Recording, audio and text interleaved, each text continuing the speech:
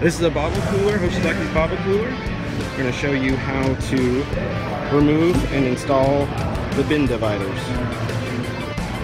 Okay, we're going to start with the one furthest to the left. Alright, take the middle one out and just lay off the side a little bit so you can easily remove the first one. And it's just lift it out, kind of sideways. Make sure to not lose the spring. That's going to be always at the rear of the unit. Now go ahead and remove the middle one that you had already set to the side. Again, you just lift it out sideways. Make sure the spring is still attached. The longer one is going to go on the outside. The shorter one goes in the middle. So you see the middle ones here, the shorter ones fit, and the longer ones fit on the outside.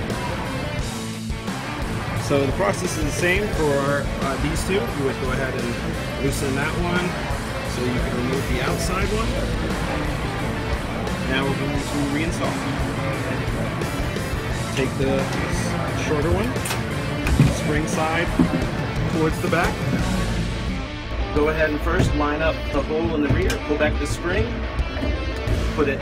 place it in the grommet in the rear, place the opposite end, the grommets in the front. Just slide it over out of the way so you can install the longer one. Now we're sliding in the divider that's all the way on the left. And start with the rear spring. Fit into the grommet. And then line up with the grommets on the front. Now we're going to make sure the grommet's fully seated in the rear again.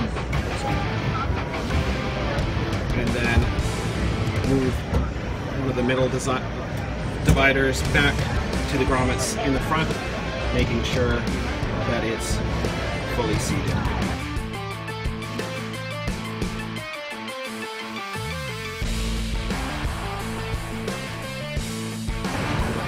Now don't forget to place your thermostat. It's easily just hung on one of the dividers here so it can be easily seen.